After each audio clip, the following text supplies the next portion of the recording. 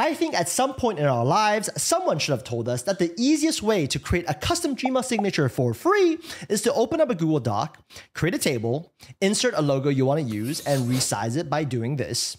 Include your information on the right here, and then you can change the table properties by right-click, table properties, table border, changes to 0. Now you can copy this entire selection and paste it into the signature field within Gmail. Now, was that more useful or algebra? Algebra is actually pretty important. Anyways, let's get started.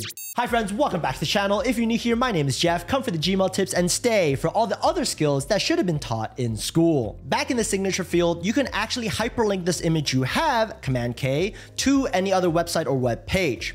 This can be super helpful if you actually decide to add social media icons like so. And because I love you all so much, I've actually included this Google Doc down in the description so you can make a copy directly. Pro tips: include an empty line before your closing phrase like so.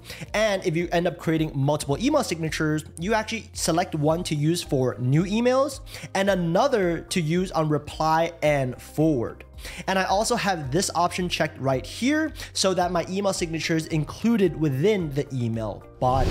Mind-blowing Gmail tip number 2 is to compose a draft directly in Google Docs. Now that the Smart Chips feature has been rolled out, you can simply type @email draft, press enter, and this template will pop up. If you had no idea this was possible, I'll link my full Smart Chips video down below. You can continue to use the @ symbol to add contacts in the to, CC, and BCC fields, include a subject line and email body, then click the Gmail icon here, and everything will be auto-magically ported over to a draft within your Gmail. This feature is especially helpful if you're writing a high visibility email and you like your colleagues or manager to give input before you send it out. Productivity tip number 3 is to use the free Briskine Gmail extension that works on most browsers. It is essentially a powerful text expander.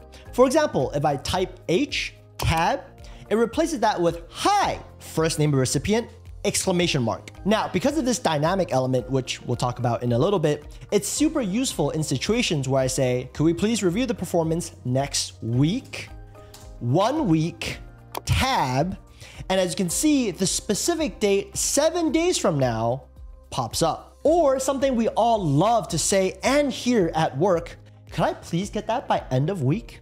EOW, tab, and depending on your calendar settings, the last date of the week appears. All this is possible thanks to the templates and variable features within Briskine. For example, for my in 1 week template, I've assigned the text shortcut as 1 week without spaces, and this is the variable that I'm using. It's actually super simple, and the developer has step-by-step instructions, which I'll link down below. But if you can't be bothered, and because, again, I love you all so much, I'm actually just going to export all of my templates, and you can just import them into your own account for free. Pro tip: by combining a few of these variables, you can easily create multiple cold email templates for different situations. For example, cold opening, tab. That will save you a lot of time in the long run. Gmail tip number 4. Block spam when unsubscribe does not work. So I recently received a lot of emails from this Lure and Look promotion. I never signed up for this, and clicking the unsubscribe link down here is not working. And sometimes bad actors will actually change up their from email alias so that blocking just one does not work. What you want to do is to create a filter and identify a set of keywords unique to this series of spam. For me, the key phrase is Lure and Look, so I has the words Lure and Look in quotation marks, search to make sure I'm just catching the spam emails, then create filter, skip the inbox and mark as read, or you can go straight to delete and create filter. Obviously, this is not a perfect solution, but it's close because you never have to see those emails hit your inbox again. If anyone has an even better way to deal with spam that you can't unsubscribe from, let me know down in the comments. Gmail tip number 5 is more etiquette related, and that is to edit the subject line before you forward an email. This has probably happened to every single one of us. An email has been forwarded countless times. You have no idea what the content is, and even when you click in, you see a meaningless FYI rather than the actual implication of the email. So the next time you forward an email, click the button here, edit subject, add a one-line summary of the email content, and you can even let the recipient know what to expect from reading the full email thread. Mind-blowing Gmail feature number 6 lets you send disappearing emails. Yes, that's right. The next time you compose an email, you can toggle on confidential mode by clicking the lock icon here and selecting an expiration date, by which time the email will disappear from the recipient's inbox. Even before the email expires, the recipient won't have the option to forward, copy, print, or download the email,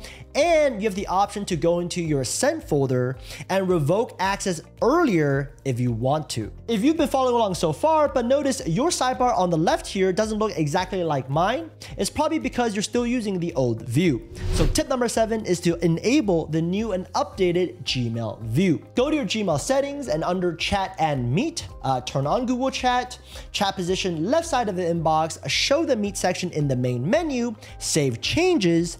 Then under the General tab, you'll see the option to enable the new view.